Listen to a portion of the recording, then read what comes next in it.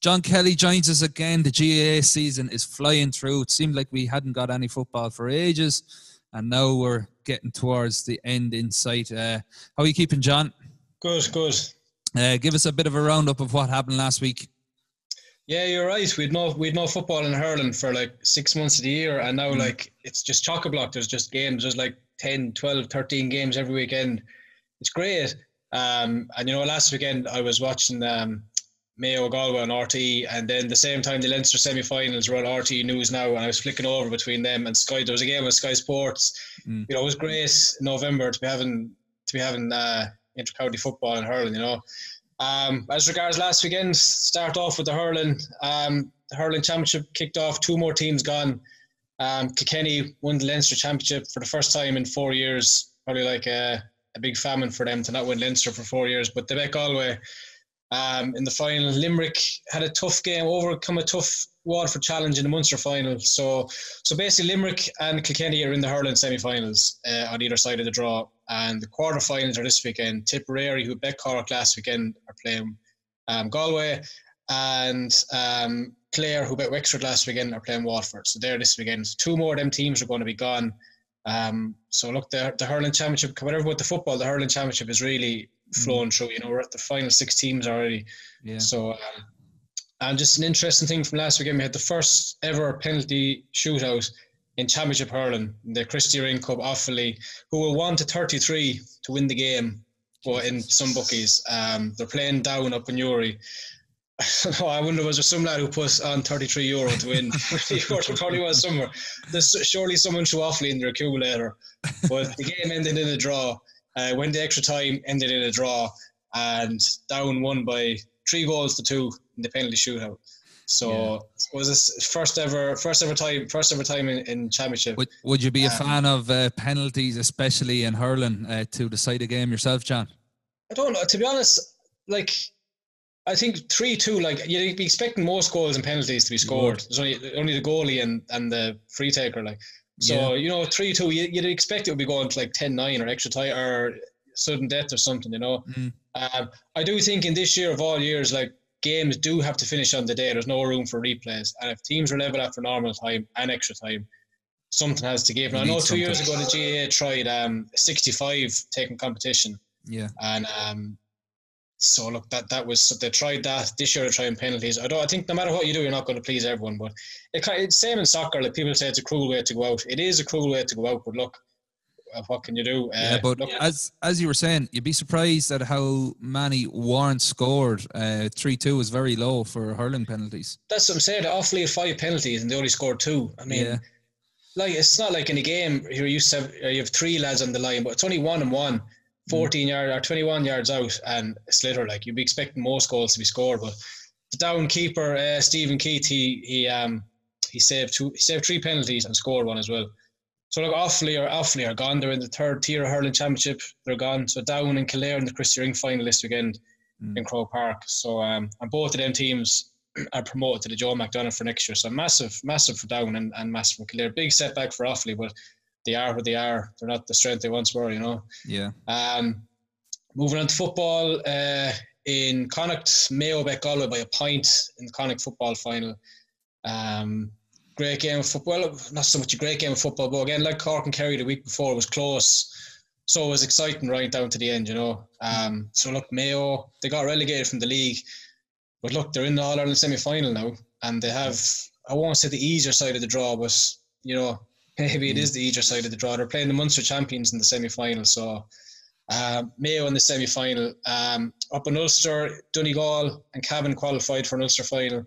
The interesting thing about Donegal is that, like, this, since 2011, since Jim McGuinness came in, out of the last 10 years, they've qualified for 9 Ulster finals over 10 years. Before that, it took Donegal over 100 years to reach 9 Ulster finals. And now they've reached 9 Ulster finals in 10 years. Just phenomenal achievement. Showed the whole change in mindset, that McGuinness brought and his team brought it's crazy. Like, 2010, Donegal were hammered by Armagh in qualifiers. McGuinness comes in, he got the under-21s to the All-Ireland final. Just the belief, like, and within a year, like, they were in an All-Ireland semi-final. The following year, they were champions. They reached another final.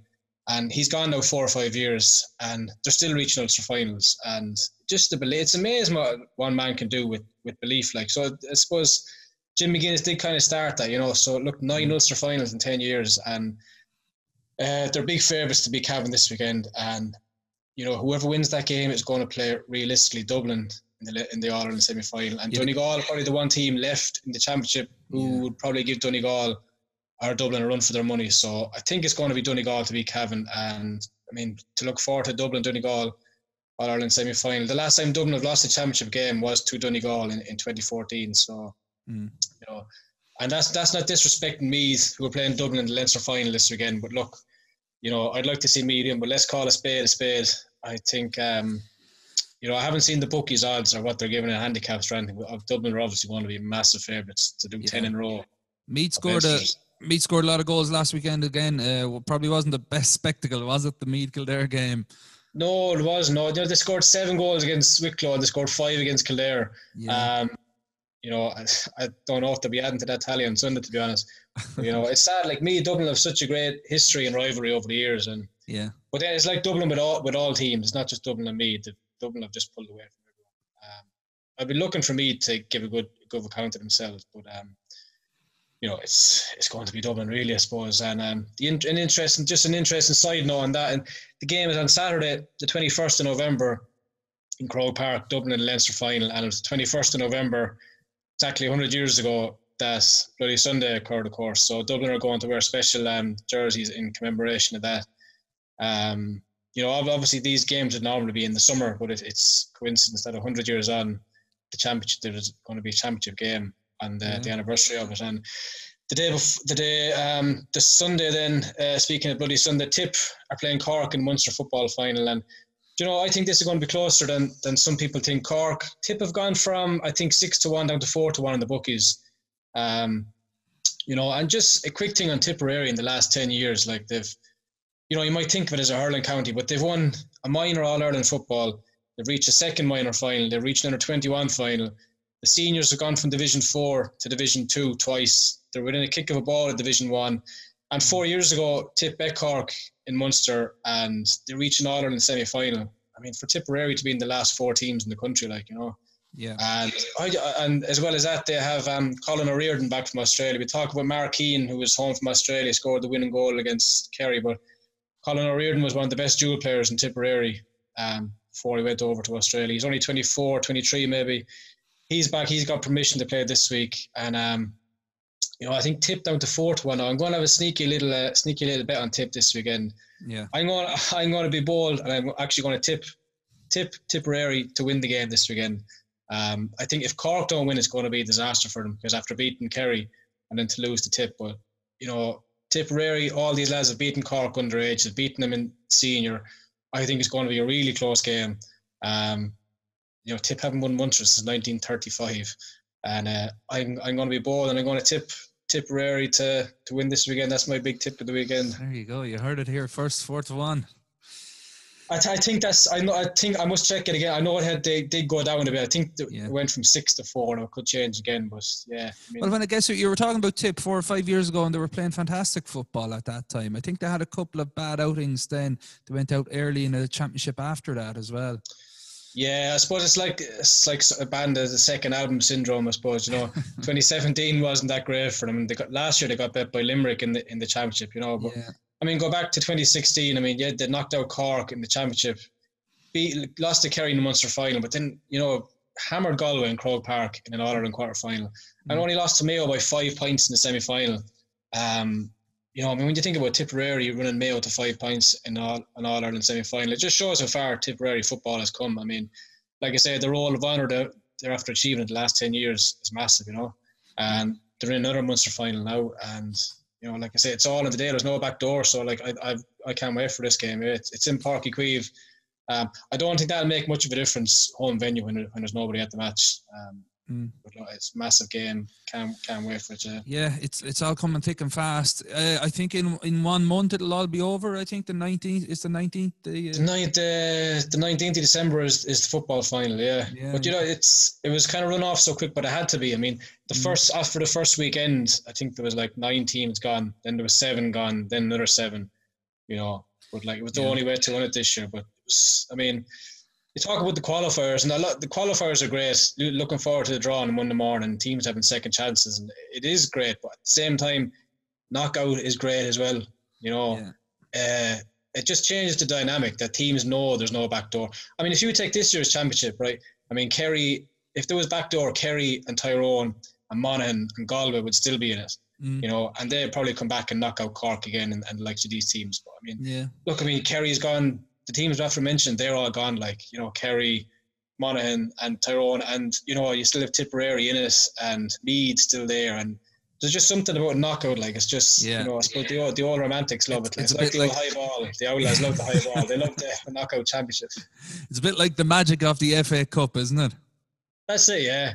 It's absolutely, lad. Yeah, and it's exciting. Yeah, but next year, I don't know what way they're going to do fixtures next year, but it looks like they're hardly going to retain the knockout. I'd say back to qualifiers again, you know. But then I'm not knocking the qualifiers, because some counties have had fantastic runs over the years in the qualifiers, you know. But there's just something about knockout, just does make it that bit more exciting, like, you know. Yeah, well, it's been so much better that it's all been run off in its own section, that there's not breaks for clubs and everything. It's just been so much better this year, club first and then county, inter-county. Yeah, there's been no argument one between the other, you know. And yeah, it looks like the G.A.A. maybe might be leaning towards a calendar next year that might be focused on that. It just, I suppose it's a shame that's the reason they kind of had to do that was because of the COVID pandemic. They kind of made them think, like, you know. Yeah. I'd say it would take a lot of convincing for some of the stalwarts there, you know, to change anything. Yeah, well, that's why, like, the G.A.A. have made major changes over the years, but then each change, like, you know, it could be like 30 years between each change. Like, you know, it's like we made a change now. We brought in a qualifier draw. We won't do anything now for another few years. We'll wait for the next pandemic. Yeah. So look, it's a massive weekend. But you know, like in 3 or 4 weeks is going to be finished. I mean, after next weekend, the All-Ireland hurling semi-finals are the following week. Then the football semi-finals are on. Then the hurling final. Then the football final. So all going well, and no major COVID things or anything. And the hurling finals on the 13th of December. The football finals on the 19th of December. And, you know, I mean, Christmas 6 days later. It'd be nice. So, given that we'll probably be under some kind of restrictions in December, it'd be nice to have 2 All-Ireland finals to look forward to, like, you know. Absolutely, yeah. And depending on what restrictions we're on at that stage. Yeah, absolutely. And just a quick note on the hurling final, the Joe McDonough final is before the hurling this year. And just best to look, the Carlow hurlers are playing Kerry and Tralee this weekend. Basically, that's a winner takes. If Kerry win, they're in the final. If Carlow win, they basically knock out Kerry and go into the final. So, massive game. Will you try get into it, John? In through a hedge or something? I was hoping someone might be able to stick me in a VIP ticket or something. You know, it's a killer. Like, it's only 10 minutes in the road, and I won't be able to go. Like, you know, but yeah, what can you do? I have to listen on the. Actually, sorry, no, I bought the game this morning on the streaming service, so I'll be tuning in that way on Saturday. Yeah, well, there you go. As you were saying before, it's great. We can watch every game. That's the yeah. It's great to have the radio, but you know, it's nice to actually see it. And the one thing that not being there is that, look, at least all these streaming services are there to be able to watch it on the television or your laptop, whatever. So, you know, it kind of takes a sting out with a bit, I suppose. Yeah. Well, at least here locally, Carlow Kilkenny, we have the great Brendan Hennessy and Willie Quinlan to guide us through on the radio as well. If you're not better watching, men, better men. Right, John. Well, anything else then for this week? Just a small bit of trivia. Just I suppose the week that's in it, Bloody Sunday, 100-year anniversary on Saturday, and there's a good documentary on it last weekend, and just got me thinking about Croke Park and history and all that kind of. Just a quick one about Hill 16. Yeah. Just, you know, a lot of people kind of think Hill 16. I've heard the stories over the years that, you know, the reason it was called Hill 16 was because it was built from the rubble of 1916.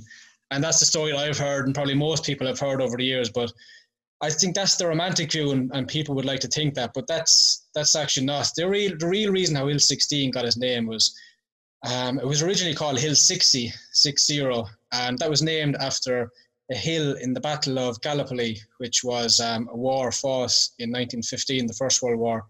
The Connacht Rangers were an Irish group who were fighting with the British Army. So Hill 60 was called after them. And it was that name for a few years. And then the 1920s and the 1930s, Croke Park had thought that it wasn't the best name to have named after. It wasn't the best thing to be naming a hill after a war in which the British Army were fighting. It was the Irish section of the British Army, so they thought it wasn't the best name to have Croke Park named after anything to do with the British Army, like, you know. So instead of Hill 60, they changed it to Hill 16 in memory of 1916. Yeah, but I've heard the story loads of times about how it was thought that it was built from the rubble in 1916, which I suppose the romantics would like to believe is, but no, that's not actually the case. So it actually came from. There's a British Army connection to the original. Yes, that's why they changed it. Yeah. So it's an interesting kind of snippet, I think. Yeah. Yeah, very good. I've heard the other way a lot of times as well. I didn't know that. So yeah, thanks for that little bit of information. Yeah. That documentary was fantastic as well, wasn't it? When RTE it was brilliant, do a documentary like that, they really do brilliant it well. Documentary. But, and I actually bought the book then the day after Bloodied Field by Mick Foley, a man who done the documentary. So I got that today. So it's a fascinating piece. Like, a lot of GA people know about it, but they don't know enough about it. And like, I knew about it, but I didn't know enough. You know, that documentary the other night, were really kind of a lot of facts in it and stuff. And, you know, I think for historians, it's great. And it was a good documentary. I think it's just a massive, massive part of the GA, massive part of Irish history in general, like, you know. Yeah.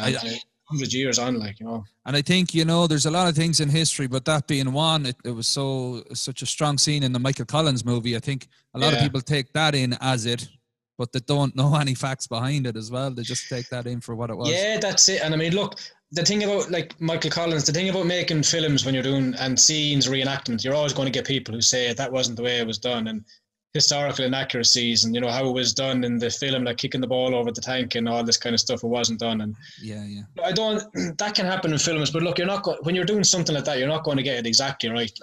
Like, look, the scene in the film, we kind of got the gist of it, what happened. There was an attack in Croke Park that day. You know, we're obviously going to get not exactly right, but I think the documentary there and I did more or less give a good account of what happened, you know. No, that was fantastic. And when RT do those documentaries, they really do them right, in fairness. They do. They don't do them that often, but in fairness, when they do, they really come out with it, and it was a great watch, yeah. So look, it's almost worth the license fee. Yeah. You have to pay your license fee, man. Have to pay your license fee. Well, thanks very much for that anyway, John. And the G.A.A. keeps rolling in. Lots of action again this weekend. Well, enjoy it if you don't get down to Tralee to see Kerry and Carlo. If you don't get to sneak in anywhere, enjoy it on the TV anyway. Yeah, thanks, my man. Thank you. Cheers. Talk to you later, John. Right. Good luck.